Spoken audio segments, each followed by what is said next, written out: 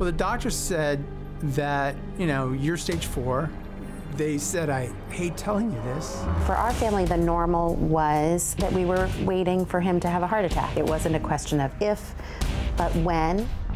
There was just little signs there that I knew something wasn't right. We're harnessing the strategy of regenerative medicine by harnessing the patient's own healing powers from within.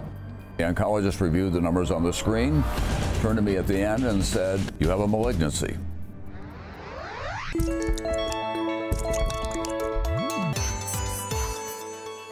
Today, a comprehensive guide for protecting ourselves from cervical cancer. My mission in life, to keep my kids safe, healthy, and happy. And today we're going to give you the information you need to do the same for yours. Join us for this very special program as Access Health goes behind the mystery. We can't always protect our kids against environmental triggers like pollen and dust and chemicals, so what can we do? I'm Erica Vetrini in New York. Access Health starts now.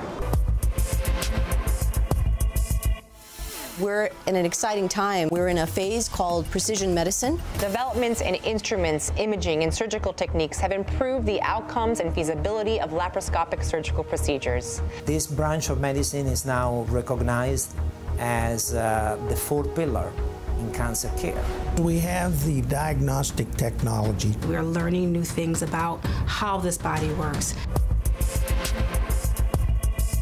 And I noticed after a couple of treatments, all of a sudden he's up, anxious to go out and walk, and you know, my husband was back. Chelsea's test came back negative.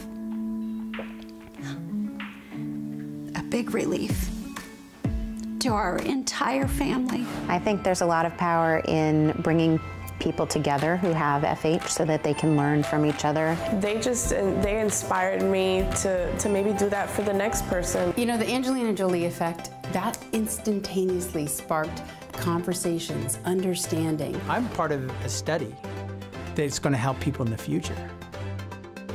I knew that this had an opportunity to be something really great for me and other people.